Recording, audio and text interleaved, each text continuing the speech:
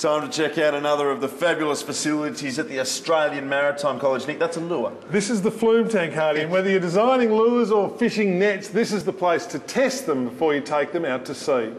It circulates water in a big channel effectively, giving us a large test section with a big viewing screen that allows us to observe the nets and how they behave when we make modifications to them. The facility has been instrumental in helping to make commercial trawl nets more environmentally sound. The Maritime College has actually in the past been involved with a number of bycatch reduction devices such as turtle excluder devices, and all these have been tested in the Flume Tank, and a lot of the ideas have come from the Flume Tank. And it also has benefits for all us recreational fisher folk. We actually looked at over 1,000 lures to make a lure encyclopedia. We had a series of lures that we tested, put in the tank, and you can good visualisation to see how your lure flies and whether it's kind of behaving like a fish.